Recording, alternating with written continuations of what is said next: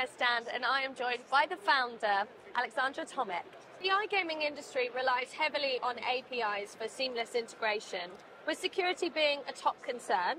How does Alea ensure the robustness and reliability of its APIs to safeguard the player, data, and transaction? It's a very good point.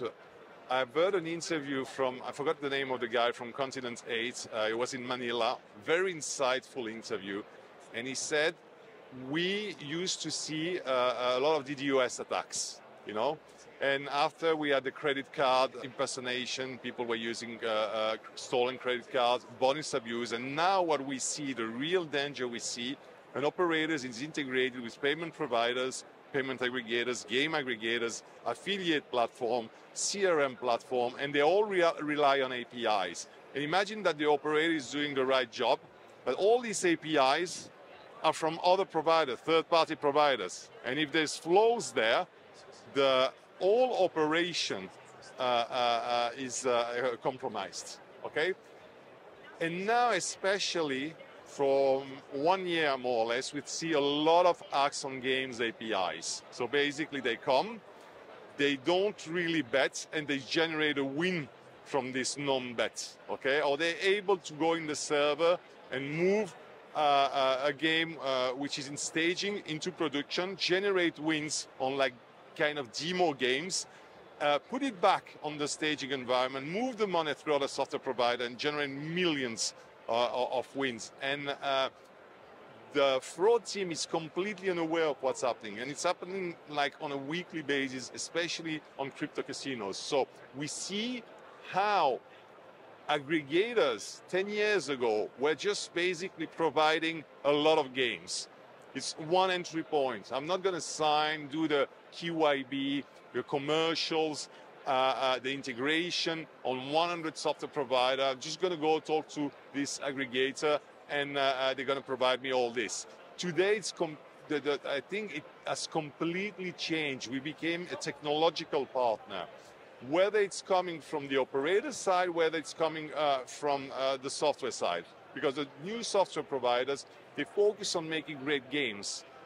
They don't really know about APIs.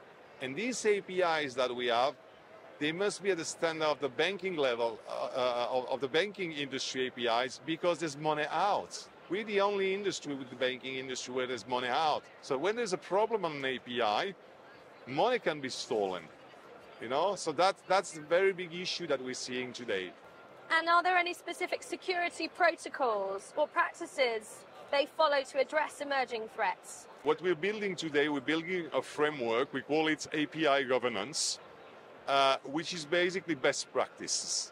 Okay, we need to raise the standards of APIs. So we don't put the bet and the win in the same call, we separate them. Then we do reconciliation after. There's many technical things I'm not going to enter into that we do in order to secure these APIs. It's really a key point. And many software providers we talk to and we tell them, we're not going to integrate you, you're going to integrate us. They say, okay, because they want to do business. And then when we tell them you need to do that, they say, why? They don't even understand it. That's very interesting if you think about it, because the heart of a gaming operation are the games. The heart of the gaming operation is the game API. So with the increasing complexity of API integrations, how do you assist your partners in implementing and maintaining secure API connections? So it's very simple if you think about it. We have one API that's coming out from us. And our partners, our customers that are operators, they just have to update this API. But now there's 150 APIs coming in from software providers. And actually, as we've changed our protocols, there's much less. We have Evolution, we have Pragmatic, all the big ones, we use their APIs. Let's say Play & Go, for example, is an example for us of a very good crafted API. They're really good. Play & Go is really good at APIs. So we built our own, what we call reverse integration. When a new software provider comes to us, we force them to use our API. And that's how we ensure security.